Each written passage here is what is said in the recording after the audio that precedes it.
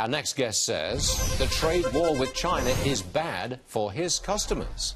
Our guest is Joe Casucci, FJM Ferro founder and CEO. First of all, you're a steel company, right? Yes, I am. You're a steel manufacturer. A steel manufacturer installer. So we actually fabricate the steel and install the steel. Okay. You tell me what negative impact the tariffs or threat of tariffs have had so far on your company.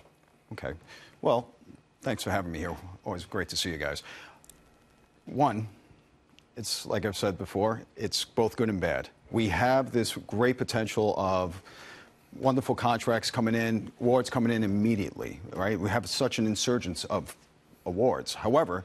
Is that a rush to beat price increases? Yes, it is. That's what it is. So you've got a rush of business coming at you. Right. That's the good. That's the good. What's the bad? Now, the bad is trying to buy this, being able to buy this, be able to store this, be able to actually have this somewhere so that when the time comes where this contract is actually going to be enacted, where we actually execute this work, we are able to carry this. Otherwise, that price will continue to slide forward. Right now, we're at a stabilized point, but we're, what's going on here, kind of a scenario. But prices have gotten to an all-time high for steel. Oh, absolutely. Absolutely. How much have they gone up this year? 36%, some components, 45% in others. And is this because of the very strong economy or because of the threat of tariffs? It's the threat of tariffs. That's what's done it. Well, yeah, because now we're not allowing imported steel anymore. Aren't you happy? I mean, prices are an all-time high. You've got contracts coming out of the wazoo at you, and you're not sure you can fulfill them all. You should be happy. I am happy, but I am happy, but I'm also at the same time, kind of nervous about it at the same time because we have to buy this. Every incremental margin that we miss on this is an actually catastrophic amount of money.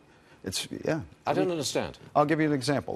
You can miss a few cents per pound on a building that weighs, has about 6 million pounds of steel. So add that up, and you're losing $120,000 to $250,000, depending on what kind of components you're using.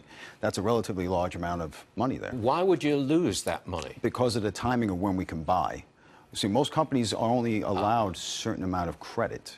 Okay, so you don't make the steel, no. You buy it and then install it. Yes, I do. So you're downstream, so to speak. I am sort of the end user, yes. But you do regard tariffs as a necessary evil. Yes, I do. To combat China and to fix them all up? I've said it, it's a short-term gain, short-term pain, long-term gain scenario here. I mean, how do we have to keep this in the U.S.? I agree. But you would like to see it over? Yeah. Big time. Be nice. But you'd like the prices to stay up there, wouldn't you? Joe, thanks for joining us. We always appreciate it. Thank you. Good to see you again.